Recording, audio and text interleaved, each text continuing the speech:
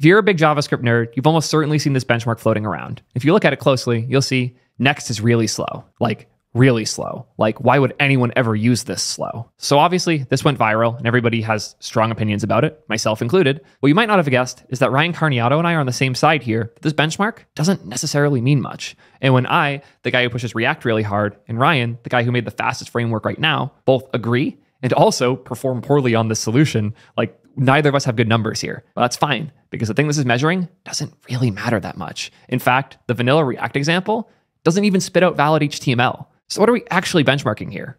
Great question. Let's dive straight in. This originally was surfaced by Adam Rakis because he saw Dax playing with it. And the numbers that are here don't look great. If you just read this for what it is, React in the time frame, which I think was 10 seconds, was able to do 537 ops per second. Sorry, so it's 5,300 total. So 537 pages rendered per second. But Next can only do 41. So this is for when a request is made to the server, how quickly the page can be generated by said server and sent to the user. So this is obviously really important, right? Like all Next does is generate pages on the server. Shouldn't it be really fast at this? I have a few things I want to emphasize here because this is an interesting problem. I don't think this benchmark matters a whole lot. And I have a lot of things I can show to show why. I should have probably scripted an order of events here, but that takes way too much effort and thought to do. So instead, I'm just going to show you guys some of the cool things I have found as I have been testing this myself, researching it, getting changes made to the benchmark library this is all based on, and we'll dig in. Stick around to the end if you want to see better benchmarks that more realistically represent production workloads, because I've been working heavily on those too. But first, I want to look at what others have done as a result of this. First off, I got accused for dodging things. Somebody said, you've been shown the code, what now? When I was literally at a conference. So I found that hilarious, that just because I've been shown the code, that I'm immediately expected to respond and defend every single thing. This is a nuanced thing that's going to take a long video. Look at the bottom to see how long this video is. It's absurd because this is a complex problem. Server-side rendering pages on requests is difficult. But importantly, the speed of the rendering is not the thing slowing you down. If we had a spectrum of the things that make your render performance slow, we could say like, this is vanilla React. Let's say React. So React's rendering time takes that long. And then next.js rendering takes, it said 14 times longer, right? That long. The harsh reality is that the actual time this takes to like do everything it would need to do, like if you have a database query and all these other things, is going to look more like that.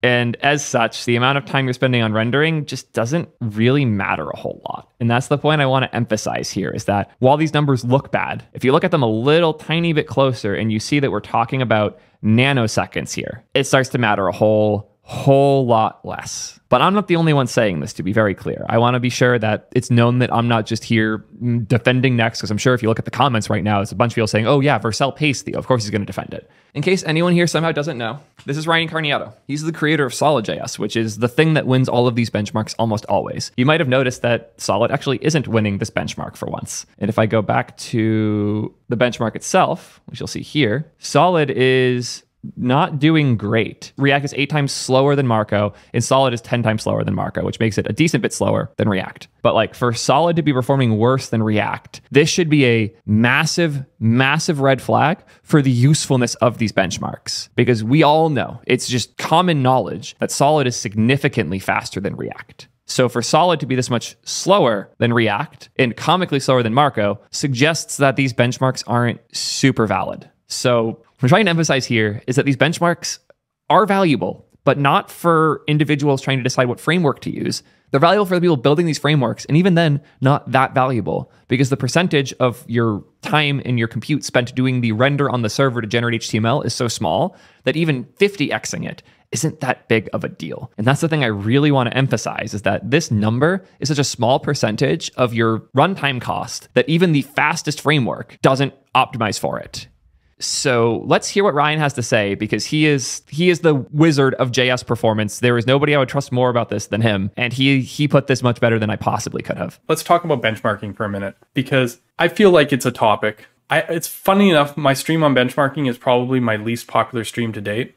He did touch on something there I want to riff on a bit. There's a couple of these topics that feel like everyone cares a lot about them because they bring them up on Twitter all the time. Those include things like lock-in, like unexpectedly really high bills, and now benchmarks, which is sad to see benchmarks fall into this space. I am frustrated because I don't feel like these things come up as real critiques, even though all of them are real problems. I feel like these things come up when somebody doesn't want to use something and they're looking for an excuse to not use it. It's okay to just not use it. You can say, I just don't want to use Next. That's fine. If you don't want to, go use something else. But when you keep making up these different things to sound like you're making a smart decision, it's just weird. And the reason I believe this is whenever I make a video covering these topics, even if I am on the mob side of the thing, nobody watches them. My videos about lock-in have all bombed. My videos about the unexpected bill on Netlify, that one with the crazy bill, which was entirely unacceptable, by the way, that video bombed too. Both Ryan and my videos about benchmarking have bombed as well. Nobody actually cares about this topic. They just care as they can use it as a weapon to attack the things they don't like. This is why I am frustrated, and I believe why Ryan is frustrated too, because it seems like everybody cares about this, so we come out and explain how this actually works, and then nobody watches it. So if you're actually this far into the video and watching still, let me know in the comments, and also go check out Ryan's video about benchmarks, as it's even better than this one. I'm gonna go here because I wrote this. This is such a good quote, by the way. Benchmarking is easy. Unintentionally cheating benchmarks is easier. Creating useful benchmarks is hard. Having those benchmarks be fair is harder. Whew. This is clearly a subtweet. The reason I wanted to bring this up or say this is because people benchmark stuff a lot. And I always hear it with Solid too, like on the positive side where people are like, oh, I took this React app and I took the Solid example and Solid's way faster. And it's like, yeah, I mean, the thing's not doing anything. You're seeing how fast you can update text. Obviously, the thing that doesn't have the diff and literally just sets the text node is going to be faster than pretty much any other framework out there, right? No component re-render, like even less than Svelte, this, yes. If I wrote a vanilla routine that just said, set this text, as fast as possible over and over again, that'd be even faster than using the reactive system. But what I sometimes isn't always obvious is that you can make assumptions that actually cheat the benchmarks, so to speak, right? Where you do things where like unintentionally you skew the results of your benchmark. We're going to show some fun examples of how that applies here in particular. I don't think you guys understand just how many hacks a framework can add in order to make those numbers look better. Usually they do it by just opting out of all of the features of the framework and having a happy path if you're doing literally nothing in order to make it so you're not even using the framework. But the reason certain frameworks are performing so well on this is they're basically not using the framework. They're just rendering the HTML and then letting the client deal with the weight after the fact. Perfect example of this was some of those early tests, sorry, Aiden, with Million.js comparing the performance to React and Preact. And basically, there was some overhead in the benchmark that kind of skewed it. This can also happen. And I'm saying this as an investor in Million.js that is very excited about what they're working on. The initial benchmarks did not really showcase the reality of the performance difference there. So I'm calling out a company that I've thrown thousands of dollars to because I think benchmarks are that important. And I think that representing things fairly is important too. Still love you, Aiden. You've gotten a lot better about this since. When I first entered the JS framework benchmark with Solid, I wasn't doing some things that were required and I didn't realize why, and I didn't think they would make a difference. And guess what? They actually did make a difference. When I implemented it initially, Solid was like much faster. And I was like, haha, I knew this would be really fast. But the reality of it wasn't nearly as fast as I thought it was. It's because I would miss some details, right? It's very easy to make a mistake and kind of cheat a benchmark. I do highly recommend basically everyone watching this, if you are interested, go check out this part of the stream. I'll be sure it's timestamped in the bottom because it's really good. But there's a couple specific quotes I'm looking for here right now. I'm tired of people saying benchmarks are useless, but on the other hand, lots of benchmarks are useless. Whew, spitting fire. Right? Benchmarks aren't useless. Lots of benchmarks are useless. This one, where it started, actually hugely flawed. Because at least if it's the exact, for multiple reasons, right? First of all, rendering a hello world, well, it depends on what you're testing. Let's see here. If you're just testing the overhead of the framework, then I guess this is fair. Because rendering hello world doesn't actually test how fast the framework renders, right? I'll grant it this. This original test is actually not the worst in that if you're just like, how much to start to, like, if I had AWS and I was running AWS and I was like, if I take my cold start plus framework startup on a request or whatever, like, what am I dealing with? Yep, this is an important point. Like, this benchmark as a way for framework authors to optimize like really happy paths where we're just spitting out hello world could potentially be useful to catch things like a regression. What it is not is a way to make a decision about which framework you should use, which is the thing I'm seeing that causes me to make this video now. Like, to be frank, this is something that should stay purely in Ryan Carniato's world. Like, this should not be leaking over to my channel because he's the framework guy, I'm the app guy. I'm the one who takes all the cool things he does and build really shitty, slow web apps on top of it. We shouldn't be agreeing this much, but we're agreeing this much because everyone else is freaking the fuck out for reasons they don't understand. See this duplication thing? Where you notice all the ones that are ×1, let me blow this up a bit so you can see it, are faster than all the ones that are ×2. It's because these are the ones that are actually sending data required for hydration. Yep. Another important part here is that like the things that go really fast aren't hydrated. They're just spitting out HTML on the server. The things that have the data duplication have enough data to continue rendering on the client. Because if I just send you an HTML page, nothing can be updated. But if I send you the HTML page and some data about what was used to generate that page, then you can do further rendering. And that's just not accounted for here at all. I really like that they added this to the benchmark to make it clearer, but it also shows that like in order to make Vue even faster, you have to make it so the client experience is fundamentally different from the server experience. These apps actually don't send the data for hydration. So you're basically doubling the payload. Basically, either you choose to use an example that's hydratable or you choose to use an example that's not. Some of these are streaming and some of these are not, which also makes a difference too. This is an important point. I see people saying that the benchmark is good because people are making performance improvements off of it, which like, yeah, cool, there's performance improvements, but like how important are these improvements? I think Ryan summarizes my frustration here weirdly perfectly. You guys ship JavaScript, right? You hydrate. Some people saw this like, oh, it made Vue 2 times faster in this benchmark. Well, do you think Evan would have missed a 2x gain on something that was actually useful? Thank you so much, Ryan. Do you think Evan You would have missed a 2 times improvement on something that actually mattered? Let's be real here. Anybody who thinks this benchmark's important is also saying Evan You and the Vue team are dumb. And I don't think that. The Evan You and the Vue team are some of the hardest working and smartest people in the entire industry. So for them to find a 2x win here suggests that the thing that they multiplied by 2 is not an important number because they would have found it much earlier if it was. So yeah, this like perfectly encapsulated my frustration because people see these 2 times wins and they're like, oh my God, benchmarks are so important. They're making the web faster.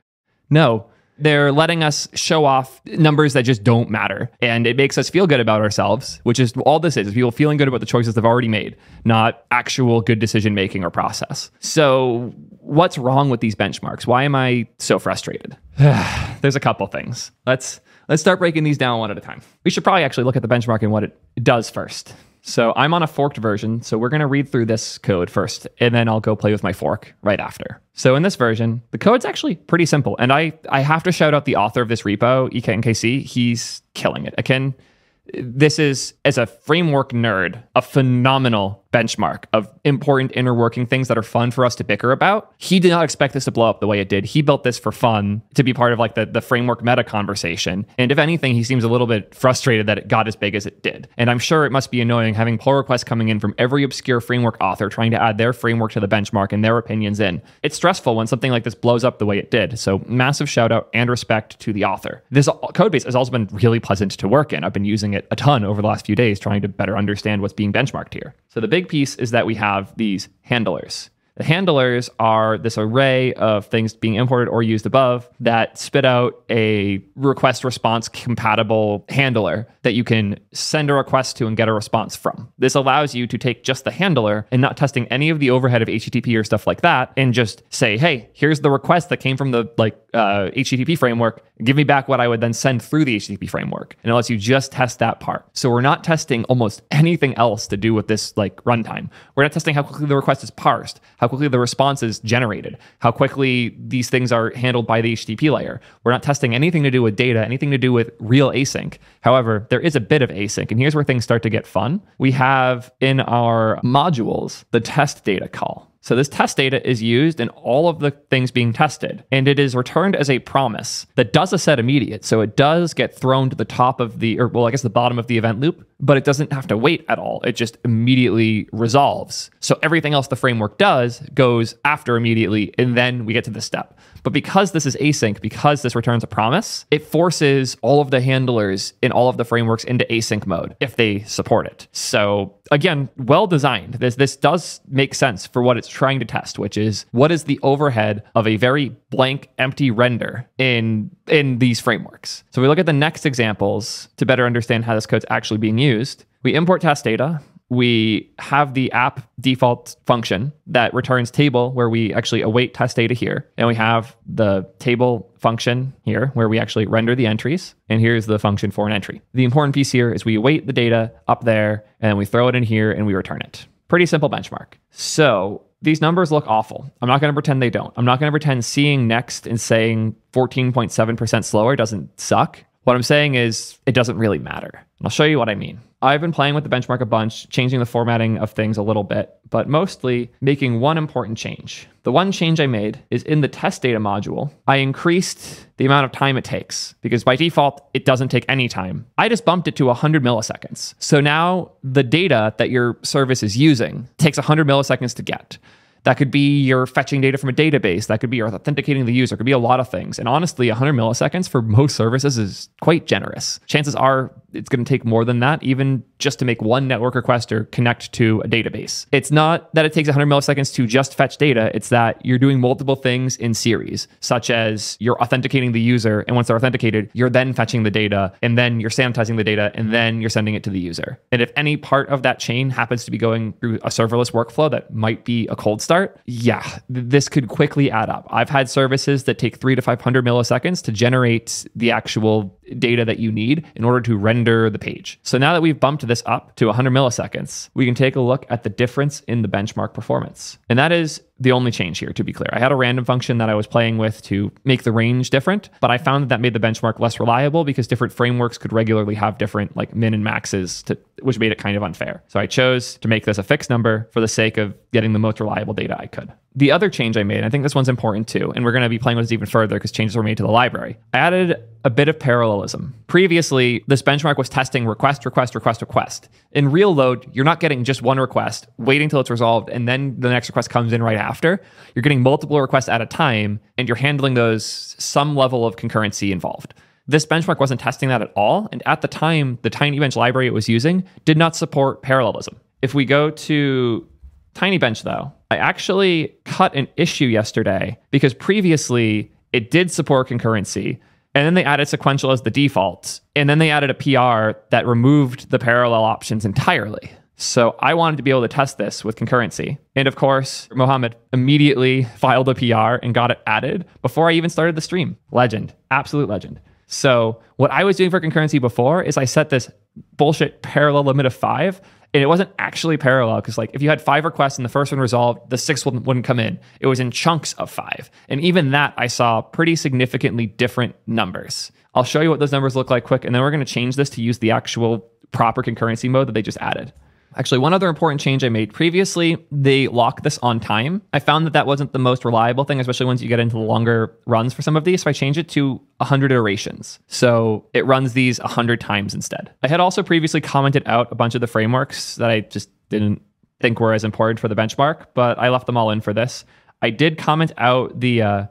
Recently, these were split into 2 sections. There is the renderers and there is the frameworks, where a renderer is something like Vue or React. It's the actual JavaScript library that generates the HTML. And then the framework is the thing that hosts it on the servers, like Next or Nuxt. So they separated those so that it was clearer when you broke them up. But I just commented out the part where they run the one for the frameworks because I just didn't care. Yeah, here, the benchmark handlers. I just commented that out because the renders is what I didn't care about. So I commented that part out. I care much more about the framework side because that's where the scary numbers were. Almost done.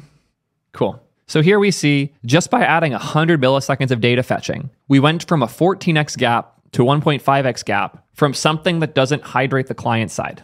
I think this highlights just how not big of a deal this is. But now I want to try out the new stuff that was added quick. Once again, like huge shout out to everybody involved with this. Like none of the engineers who are involved in or contributing to this did anything wrong here at all. They actually did something pretty dope. What I'm upset about is that their work in benchmarking these like nitty-gritty details for fun has been mistaken as reasons to use or not use specific solutions, which it is not. If anybody looks at these things and thinks that they're a reason to or not to use these frameworks, you're fundamentally misunderstanding the frameworks. And disable all the things I wrote for parallelism because they're stupid. Comment that out, rename this to run. Now it will behave how it's supposed to. It should also be a lot faster if I leave that on 100 iterations. I might bump that up to 400. Cool. Oh, run concurrently. And this takes a number. We'll give it 5. Oh no, is it running them all? That was not quite what I expected for run concurrently. I expected it to do 5 steps at a time in one of the sections. Rip. So close, but so far. I was hoping to try to do concurrent mode out, but despite the great efforts by Mohammed, there was a small bug. So we might try that later. We might not. Follow me on Twitter, or even follow him on Twitter if you want updates on that. Regardless, TinyLib has been awesome to work with and is a huge part of why this has been viable. Again, with just that 100 millisecond penalty though, and the concurrency, we're down to 1.5x slower. It's significantly less bad than everybody seems to think. The results are showing raw SSR performance without any data fetching, and it doesn't account for data serialization, which is why the React code seems faster than Solid, because vanilla React doesn't bother serializing the data. That's handled by frameworks. This is another interesting thing I don't think people get, is the idea of how much a given tool is doing. So if we have the full stack React experience, we'll call this. This is full stack React. The spectrum has parts. Part of the spectrum is going to be React, and the other part's going to be the framework. So we could draw the line. We'll just pretend for now that it's in the middle.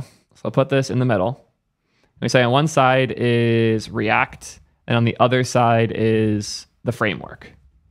Next, Remix, etc. Some frameworks build more into the framework side. So if we compare this to Solid, you'll see that Solid does a lot more of the work. Solid starts a relatively small addition on top compared to something like React, where the React part of the full stack experience is actually quite small. They define the protocols and the expectations that React has, but the vast majority of the work is things the framework does. How do you get the data to React? How do you respond to the requests that the React page is making? How do you stream in the pieces that the React server components use and utilize? How do you handle server actions? How do you bundle it? All of these things are problems that the framework has to solve for. And when you're just using React without that, you're not getting any of the things that we now expect with full stack React. If we look at the source code for the React example, I think you'll understand what I'm saying here, because it is very, very dumb, boring, and simple. Here we import the test data. We bind a ref for it. They actually use suspense in it, which is nice at least. Then they use the use hook, which is the React way of handling a promise. I've yet to get this working in almost anything. Specifically, whenever I use on client,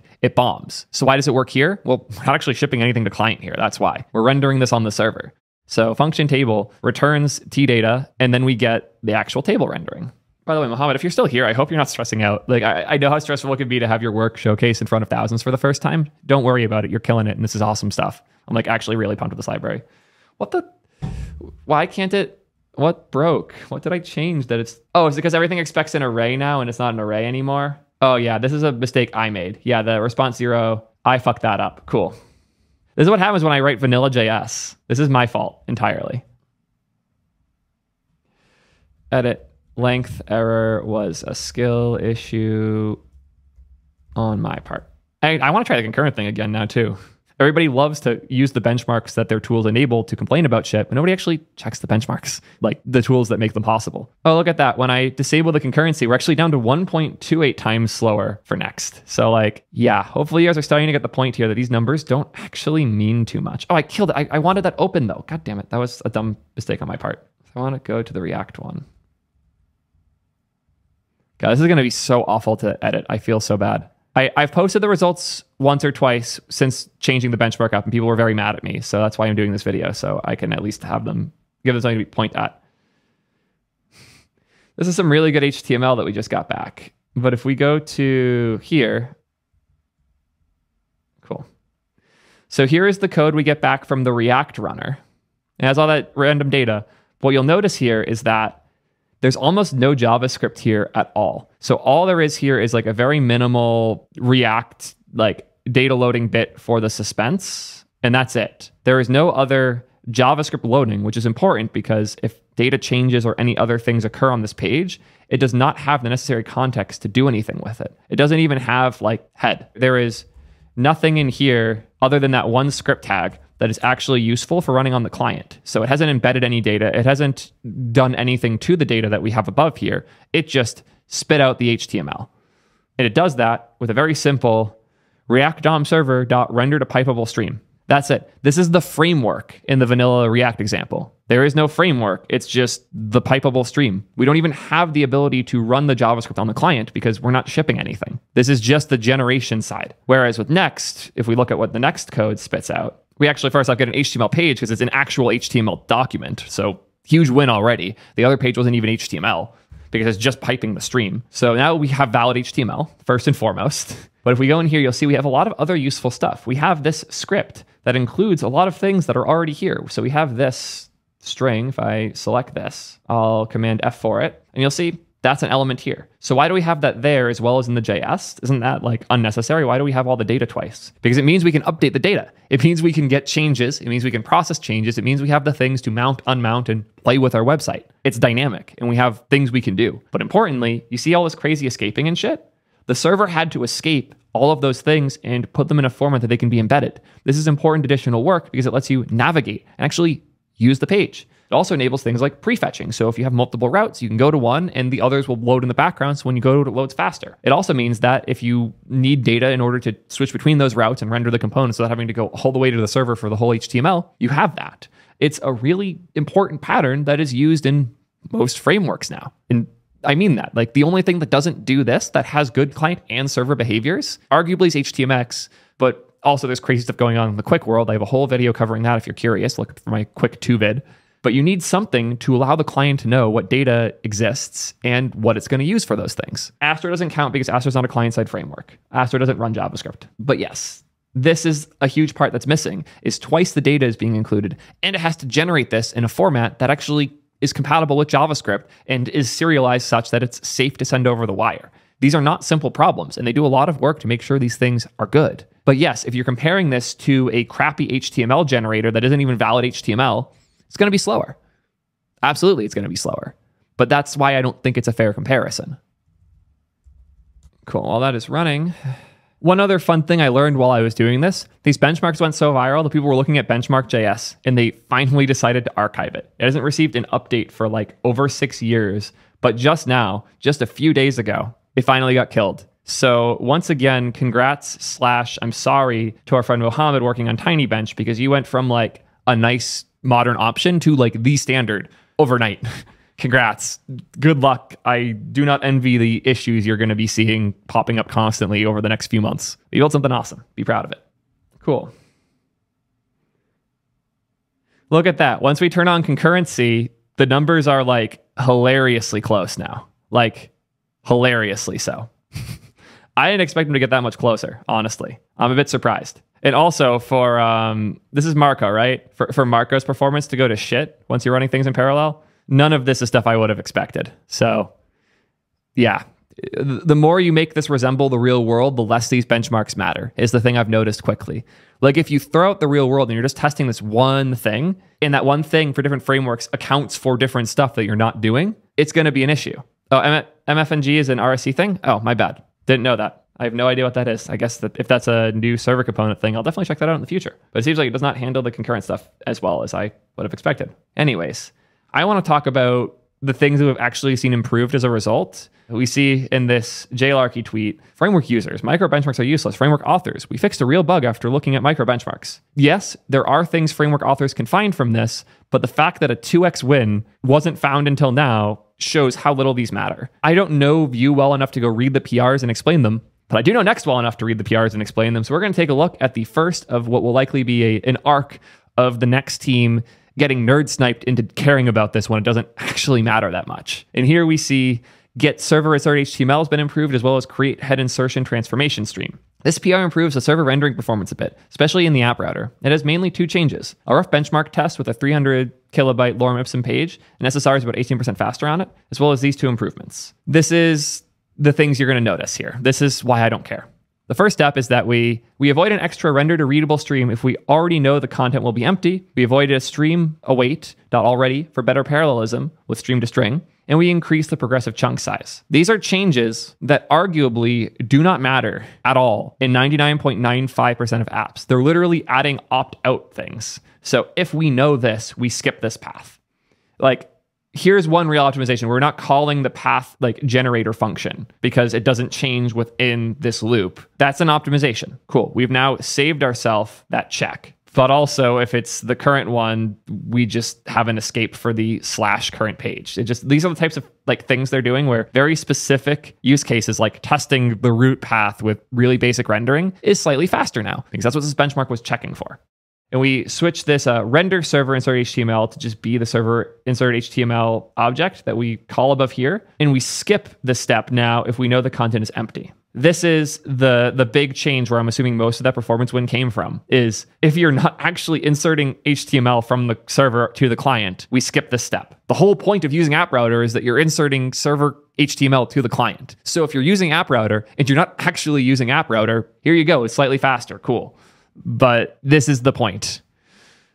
There's no need to wait for the stream to be ready, like calling await stream all, because stream to string will wait and decode the stream progressively with better parallelism. Cool. Another small but valuable win. They just deleted this await stream.already because stream to string already handles that. So by deleting an await, they're stopping one another additional unnecessary check. And then Jim hops in. Another low-hanging fruit there is that maybe we can just call render to string in some places where we know there won't be anything that needs to be streamed. Again, they wrote all this code in a way that it is runtime agnostic and handles all of the crazy parallel server rendering things you can do in Next. But that means if you turn off or don't use all of those features, the code that sends the response is still running that code. So for them to optimize these things, the solution is having escapes where if you're not using streaming or you're not using async stuff or you're not even using server components, that you can skip those parts. But they wrote this in a way that is runtime agnostic and feature set agnostic, which means if you're using none of Next features, yeah, it's a little bit slower than if you're not using Next. But if you're not using Next features, don't use Next. Like, it's okay to not use Next. You don't have to use this framework.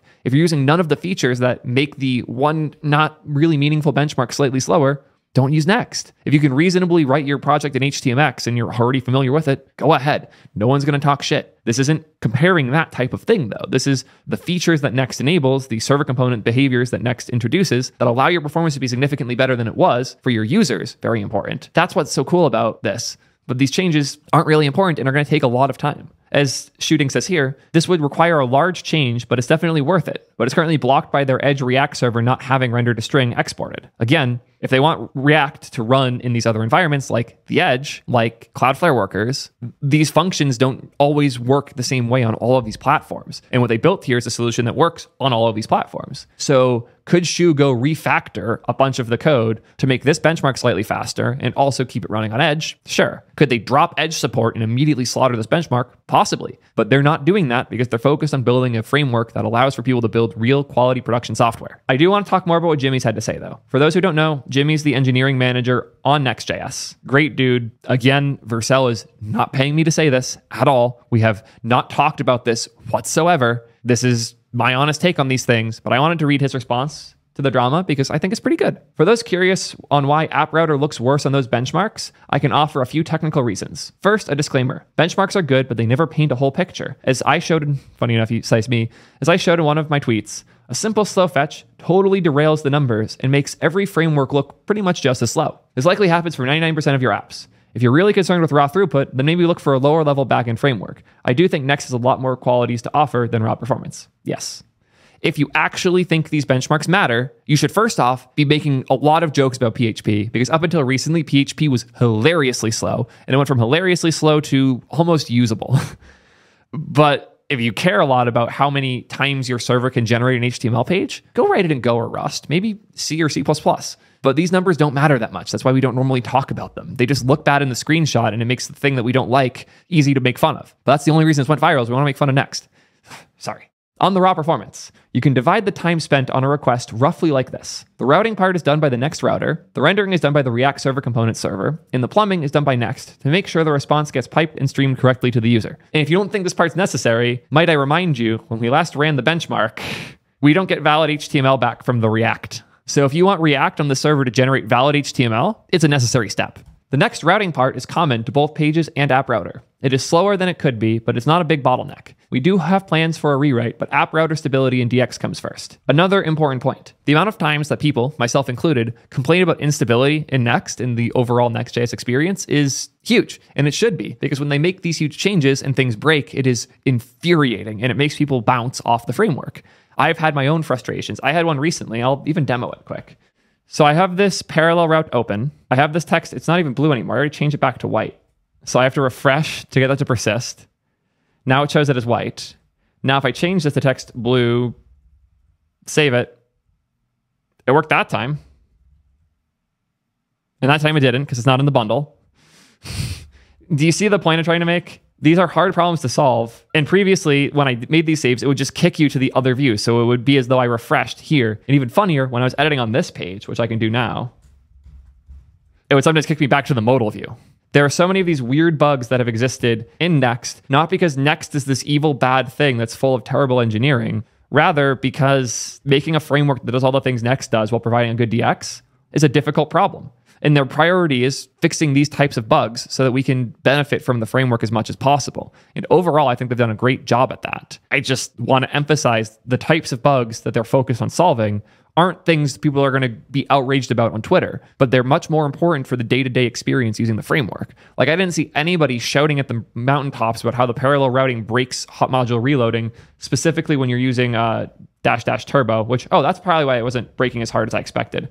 Yeah, you get the point. Fixing these painful small things might not get you a lot of clout on Twitter, but they're really important. And that's been the focus for the team for a while, not these unimportant benchmarks. I will say this has bit them a few times. Like, the dev experience using Webpack with Next was unacceptably slow when App Router dropped. It was beyond frustrating. Having changes you were making not appear in the browser until seconds later, running out of memory, was awful. And the reason they didn't focus on that was admittedly similar to this, where their focus was both making the best DX possible for App Router, as well as a bet on the long-term investment into TurboPack. They would have made Webpack faster if TurboPack was known to take as long as it was going to take, but they thought it would come out soon, so they focused on just making a good DX and letting TurboPack handle the rest. That's kind of what's happening here. The difference is it matters even less. So I'm a little concerned that the efforts of the Next team making Next the best experience possible are going to be sidetracked in a performance war around a number that doesn't actually matter that much. Yeah.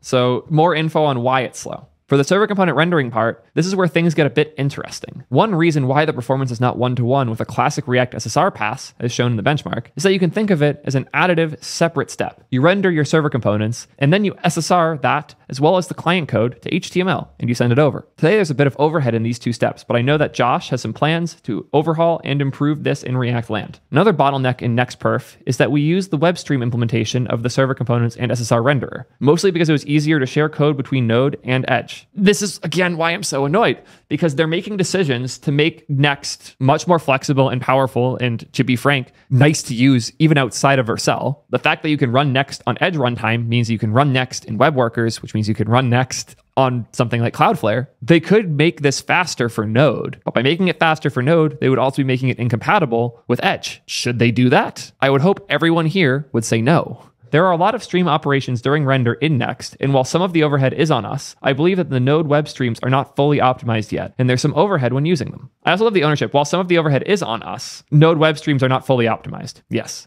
Something I actually tried, but I couldn't because getting all of the stuff set up properly was annoying, and I might do it for a future video. So I wanted to actually try running Next on Edge runtime locally to see what the performance difference looked like if there was one at all, just out of curiosity. My gut is that Node would be slightly better optimized still, but I was really curious and didn't have a chance to test that. Someone else does, let me know and I'll pin your comment. One thing we're exploring is potentially refactoring the whole pipeline to use Node streams instead, which are more battle tested. Fair.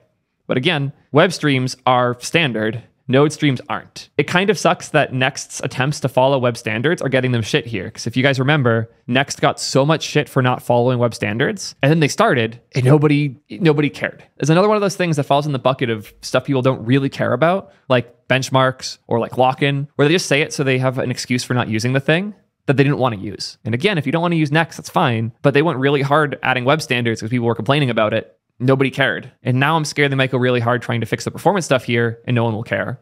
But part of why they're having the performance issue in the first place is they're using web standards instead of Node standards.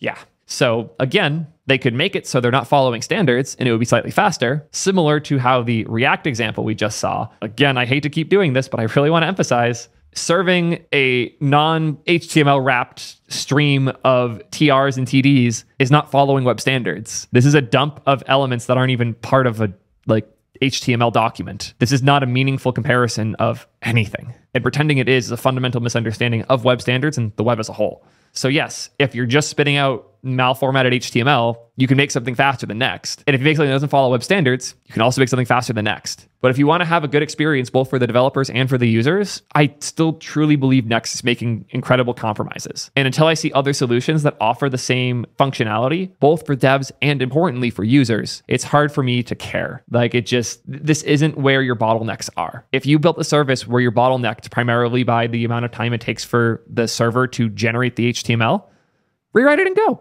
Totally cool with that. But none of us are actually bottlenecked on this. Otherwise, Evan You wouldn't have found a 2x win. Nobody cares. This isn't a real number that means much of anything beyond a thing for framework nerds to micro-optimize for fun. And like, if this never escaped the circle of framework people, if Evan just like quietly did this because he discovered that, cool. But the fact that every framework author is effectively being pressured into optimizing this number that doesn't matter, that's incredibly frustrating to me. And that's why I took the time to sit down, play with these benchmarks, and make this video. I want to run this once or twice more before we wrap up, because I'm just curious if I can consistently see the much better numbers now that I have the concurrency enabled. I might have it running 400. It should take a minute, but not too long. Removing the delay, yeah, I can do that. Waiting for that to run. Maybe shouldn't have had it run 400 times. And that's pretty consistent. Yeah, that's actually really consistent. I was expecting the numbers to be a bigger gap there. But it turns out when you run things concurrentently, which is how we actually deal with network requests, that the performance on these things is a lot closer than it was before too. So let's change per request the test data to not be 100 milliseconds. I should probably switch this back to the original code. Let me do that. Slow. Drop this guy instead. Have to rebuild. This is why I want to have TurboPack, because it'll make these steps a good bit faster. Cool. Now we're not actually blocking. We'll see how fast it is, just with the concurrency of 5. Down to just 9.5 times slower with the concurrency enabled. Interesting that Remix is so fast as soon as you can run multiple tasks at once. Like, I did not expect Remix to suddenly be like a champ. What is the Remix one even serving? Is it also doing the malformatted HTML thing? No, it's not. It's properly formatted HTML. Oh, Remix is using defer, so it's not blocking on render to string. That makes sense. Yeah, I did not expect these numbers to be so much better simply by running them concurrently. In the end, I hope you guys understand how little these benchmarks matter for most developers. They are really cool for us to nerd out about on the framework side, but sometimes our nerdiness spreads too far and people misread the stuff that we're talking about. So if you're using these benchmarks to pick your framework, you're using them wrong. If you're using these benchmarks to make your framework perform better, cool, have fun with it. If you're using these frameworks to shame others for their technical decisions, you should feel bad about yourself, because that is never the right way to go about these things.